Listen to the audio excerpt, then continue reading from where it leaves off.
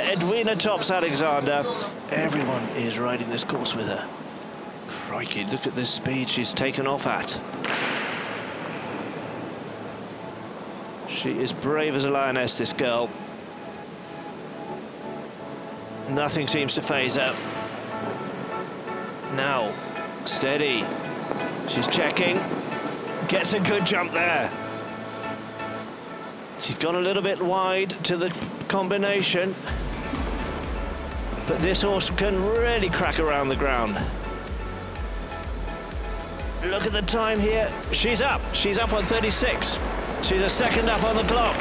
Riding for the last huge lead. 42.26. Superb.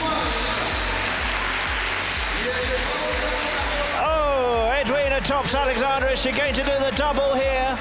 That was superb. What can the master do? Cool feeling. Ludger Beerbaum now.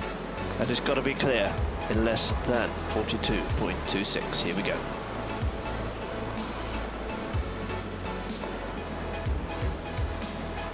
Look at this. He keeps the horse moving beautifully.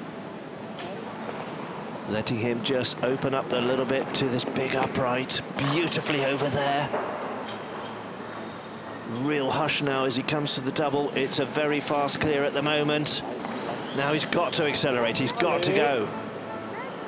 See him coming to the top of the arena. 35, 36 seconds. He may just do it. Go Ludger.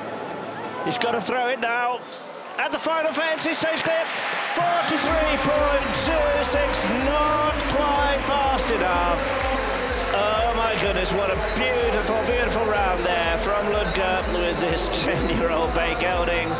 Cool feeling. Third place. Top 3 finish for the German master there. But incredibly, she's done it again.